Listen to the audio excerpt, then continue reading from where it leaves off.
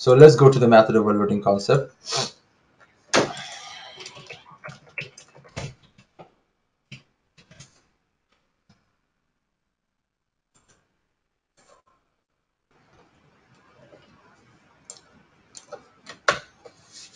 So whenever uh, whenever we are writing, we are creating a method, we know that there's something called like class, package, something like that. So there is a class body, there is a method body. These are methods, individual methods are there inside the class, right?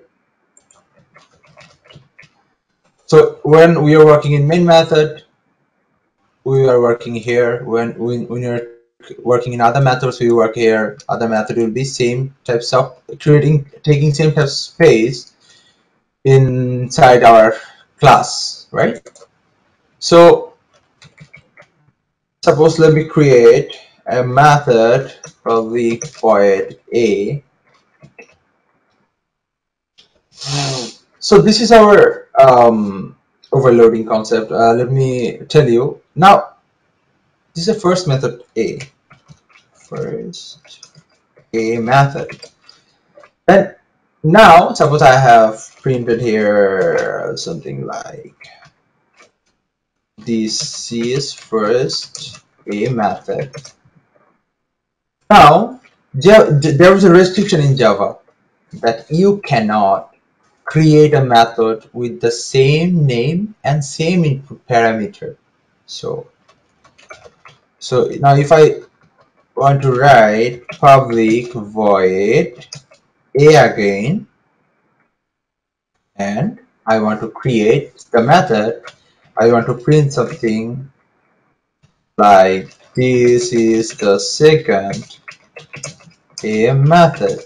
So Java is telling me that, okay, you are not allowed to do that. You cannot create same types of box variables inside a method, and inside a class you cannot create same types of method. So now it is my second a method. How can I write it? Suppose I want to do the same thing again. I want to create another method with the same name. Second, the third a method, right? Third a method. So how will I do that? So at first, before doing that, it can come in your mind, why are we doing this stuff? I don't need to do that. I can create so many things. I can create other names as well. Why do I need to overload method? So okay, sometimes a thing, suppose a salary, let's make it salary. Let's make it salary here as well. Let's make it salary here as well. So you're creating same method with the same name, but it should change according to the situation and person. Suppose that's the assumption. Like you have to calculate different methods in different way. You have to execute different salary system, different salary codes for different persons. But you don't want to write salary 1, salary 2, something like that.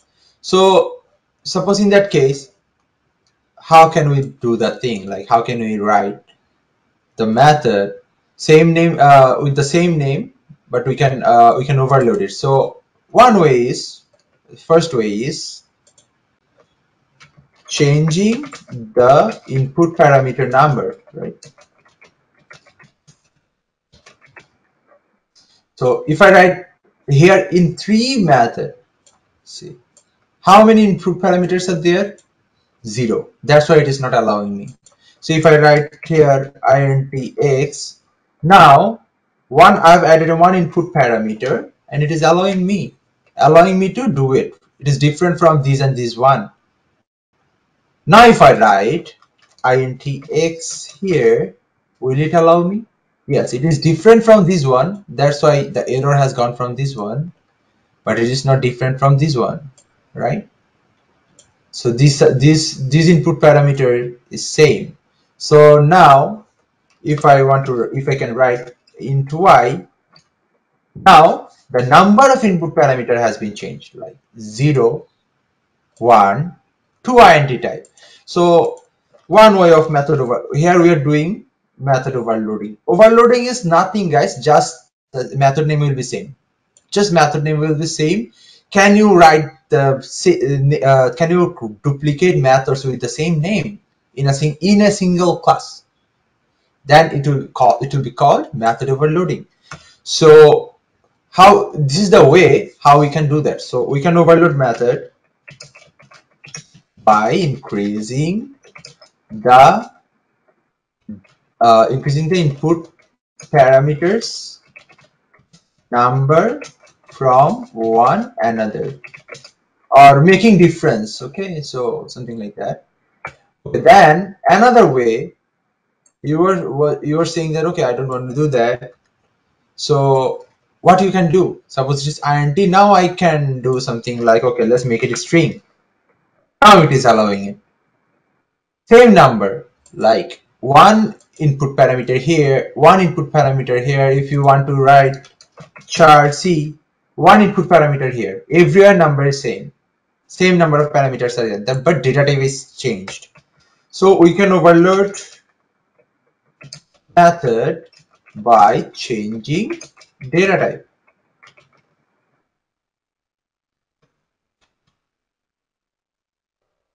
Nice.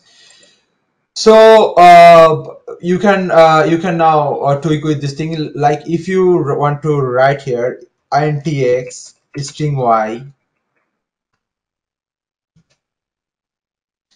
Now if I want to write here as well intx string z, not x, so let's make it q.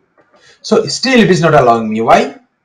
Because the formation is same, one int, one string. And as we told already that Java or JVM is reading from left to right.